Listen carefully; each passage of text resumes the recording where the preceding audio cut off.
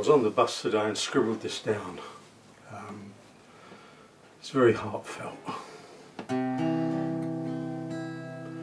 I saw him sitting on the curb, his clothes wet and dirty rags.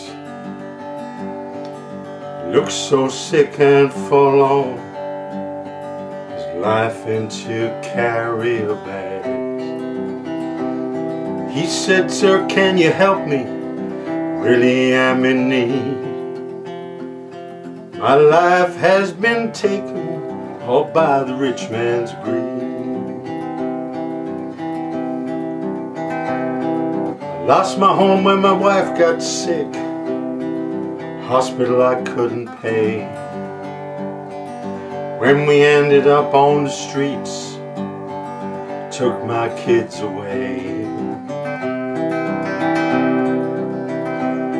He said, "I now have nothing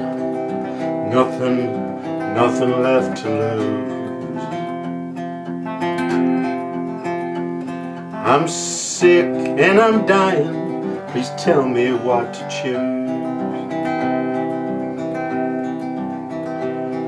I walked over to his side, went down on one knee.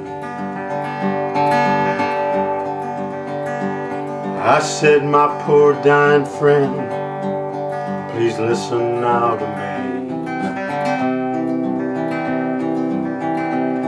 He looked up to me as I placed my hand upon his head. A tear came to his empty eyes. This is what I said: "Don't blame me, I voted Labour.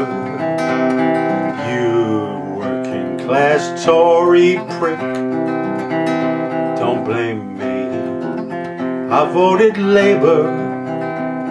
You people make me sick. No, don't blame me, I voted Labour. You working class Tory prick, don't blame me, I voted Labour. You people make me sick.